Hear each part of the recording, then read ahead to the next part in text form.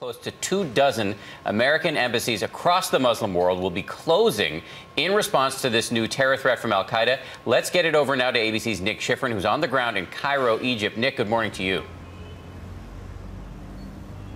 Hey, good morning, Dan. One of those embassies being closed is right there behind me. And this morning, the threat is alarming and the reaction unprecedented. Every single embassy that's meant to be open tomorrow will be closed as security ramped up. This morning, U.S. officials say the threat is active and credible. The officials tell ABC News they detected specific threats to Western targets in Muslim countries, embassies, consulates, even this Yemen hotel. That's led to more embassy closures than after 9/11, not only here in Cairo, but embassies 5,000 miles apart, from Algeria to Bangladesh. It is more specific, and we are taking it seriously, which I think you'd expect us to do. Yeah, there is a significant threat stream, and we're reacting to it.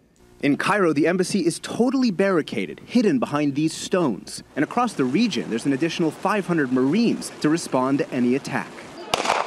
Those are new resources since the Benghazi siege on the anniversary of 9/11. Just 600 miles from Cairo, militants overran the consulate. They burned it down and killed 4 Americans, including the ambassador.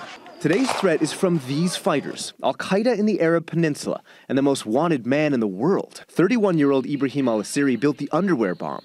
He built explosives into printer cartridges and on cargo planes.